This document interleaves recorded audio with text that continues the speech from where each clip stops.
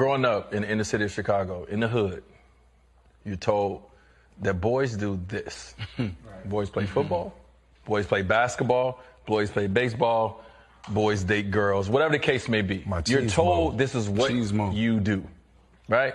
So I'm no different. I'm raised that way.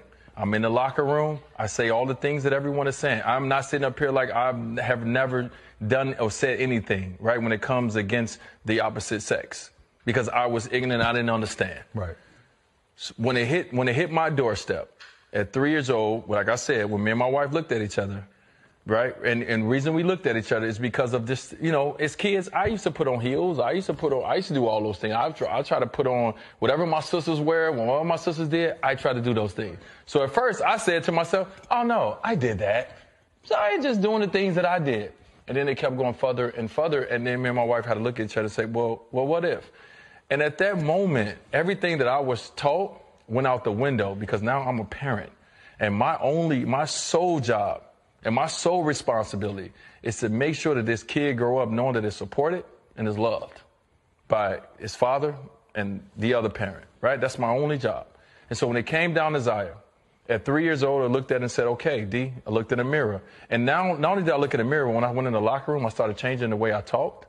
I started changing how I listen to things, and I started challenging people in a different way. Once I started to ask questions to my white friends, because I've never been, at that time, no one is in the NBA or play basketball has never been openly gay.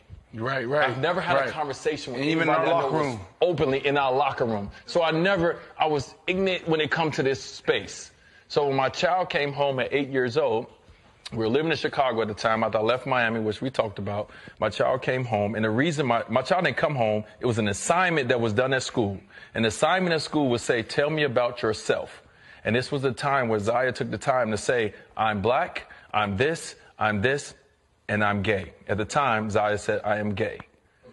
So the teacher called home. At 8 years old. At 8 years old. The teacher called home and said, hey, I just want you guys to know we post these all over the school, but we didn't want to post this if you guys didn't blah, blah, blah. Right? So we sat down with the teacher and talked about the teacher at that time was a gay female. Okay. Gave Dwyane the confidence. That's a blessing. To be able to say those words. So when we sat down and I was in the room across the way, I prepared myself for 5 years for that moment, not knowing what I was going to do or say. When Zaya sat down with me and was across the way, just like me and you are right now, Ryan, I'm looking at my child. I don't care about anything else. I'm looking at my child, and I'm looking at my responsibilities. I'm looking at a child that's crying, that's afraid to tell their father. Wow.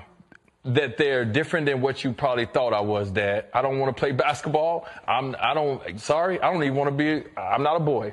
I feel that I am X, Y, and Z, right? I'm looking at my child scared to tell me. And I feel like I am pretty open at this time. Right. I realized that I needed to do better, and I needed to do more, and I needed to educate myself.